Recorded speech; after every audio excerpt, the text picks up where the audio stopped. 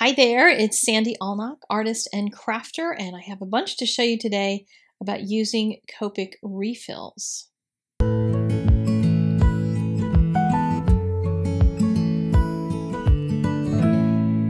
Copic refills, of course, fill your pens, but you can use them for so much more, and I'm going to use them with these new Colorado Craft Company stamps that have giant animals. And they're bigger than a regular card size, so you'll just trim them down if you want to put them on an A2, but they've got lots of sentiments with each one. The elephant has hearts that he can kind of have blowing out of his little trunk. You can put glasses on the llama, spots on the giraffe. Lots of fun you can have with these. But I am going to show you how I made these backgrounds. I've had Copic refills on my mind, and I wanted to use up some of these. The reason I wanted to use up some is because they're changing how they're delivering Copic refills. I saw on their website that they have tiny little vials that they're going to be coming up with soon. So if you have any Copic refills and you want these bottles, like I do, I have a rack for them. They fit them. I don't want a different size. I'm going to go to Ellen Hudson and I'm going to buy up all the refills that I need. And I have a bunch of these that have just a few drops left in them, so I thought, oh, I'm going to do some crazy techniques. And this is one that I thought about when I was laying awake at night. I wanted to play around with this when I was trying to figure out what I would do with these stamps. So it was kind of half a dream, because I started thinking about it before I fell asleep, and then decided to get up in the morning and play with it. And what I did was take some 99% alcohol. That's what was in that white dish, just plain old 99% alcohol, and saturated the paper with it. I didn't saturate all of it because I knew I was going to trim this down, and then started using up some of the little drops that were left in some of these bottles. I recommend, since I tried this a couple times and had some fails, I recommend choosing analogous colors. They're ones that are next to each other on the color wheel, so yellows, reds, and oranges work well together. And then I took an eyedropper that I just got at the grocery store in the, I guess it was the wellness aisle. So wherever you get eardrops, eye drops, that sort of thing, they usually have just plain old droppers. And dropped in some more of the alcohol. Now normally I would be using my big bottle of colorless blender. I don't know if they're going to take away my giant bottle of colorless blender. I love my colorless blender, so I don't want to use it up. So I'm going to buy some extra bottles just in case they go away, and they replace them with small vials as well. And after that, I dried everything. This is all done on Neenah cardstock, by the way. So you can do this on other papers. If you use some of the Copic papers that are a little less sturdy, I guess they're a little thinner, marker papers, it may not work because this amount of alcohol might warp them. I don't really know, but the Neenah cardstock worked really well. And I just let all the color blend right across the animals. And I'll show you a couple different ways that I'm doing this. I have been into doodling lately and just taking a pen and making doodly lines. And one of the things that I found helps me to get loose with my doodles, so I stop trying to draw things and just draw fun shapes and fun lines, is to follow something else. So I'm following wherever the outlines are in where the colors blended and just putting a line across that, and then joining it and creating some shapes within it. And then I kind of get away from drawing anything that's too regular or that sort of thing. So this one I did with a white pen and have all these cute white lines in the background, and I left one gap for the sentiment. Now this one I decided to go a little different route and just dump the stuff in from the bowl instead of using the dropper to put it on the paper, because I just wanted a big old swoosh of it. And this one I thought I wanted to do in more natural colors and see how that would work instead of using the really bright colors that I did on the giraffe. So I got out some of the warm kinds of grays and cool kinds of grays and neutrals and that sort of thing. And like I said, if you have any where you just have a couple drops left and you're going to buy a new reinker anyway, just use it up, get her done, find some other techniques as well with Copic reinkers and do some fun things with them.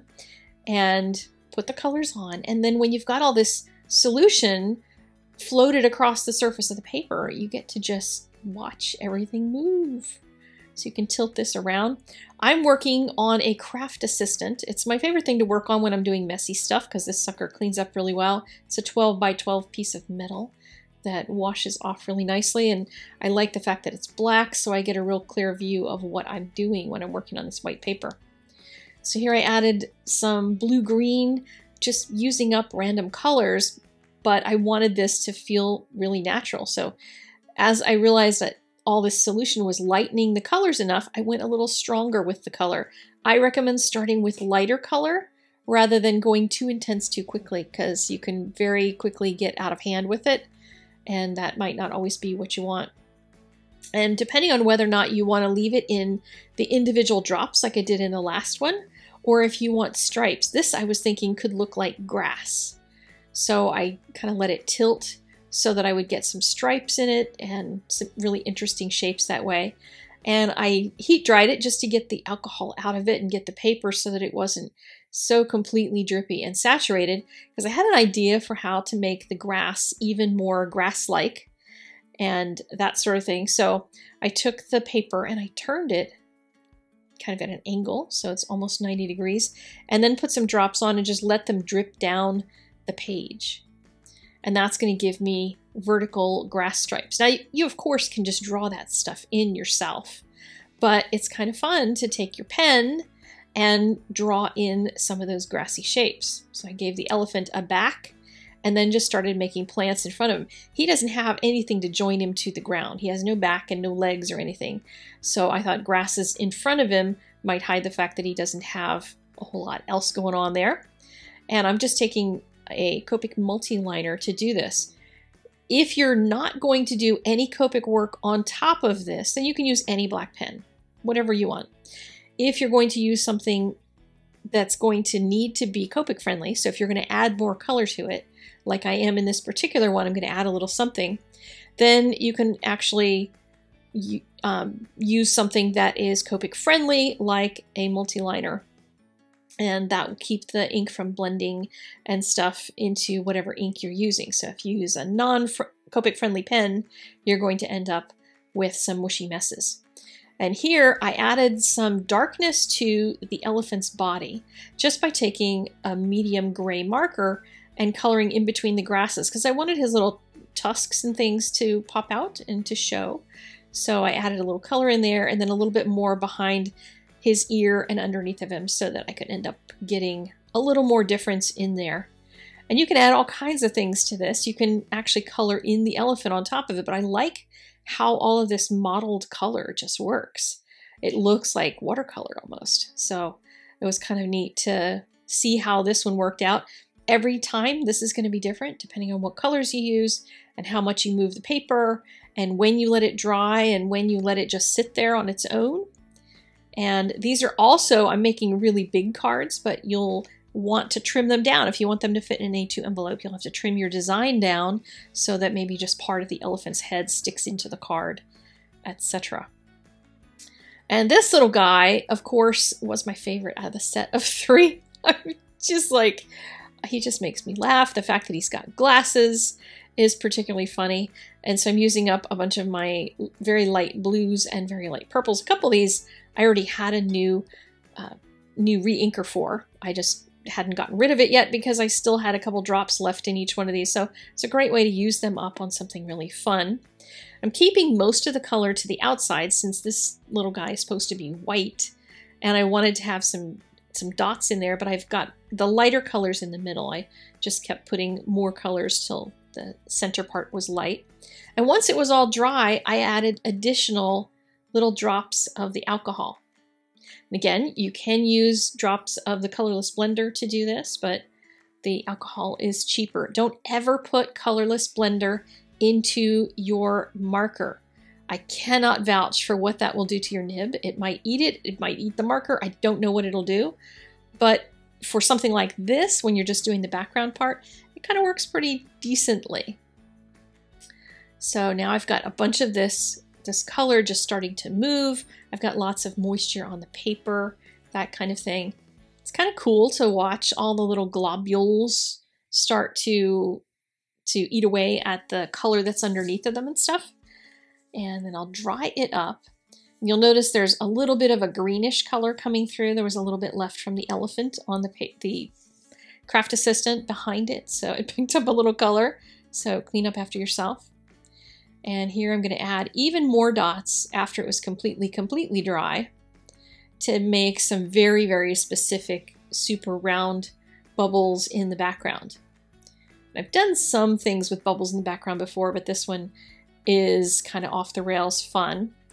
And for this one, I also decided not to just leave it as the bubbles, but you could leave it at that. You don't really have to go any further than that if you don't want to. And then I took my Copic multi-liner and just doodled around the dots. And that was so much fun. Like I said, I love the doodling thing lately. It's just very relaxing. I've been short on mojo. Hello, phone. Been short on mojo lately. And doodling is one of those things that helps me to get the creative juices flowing without actually having to think too hard. Because when I'm just following the lines of following where all the little bloops are in the paper, then I'm just filling it in between them.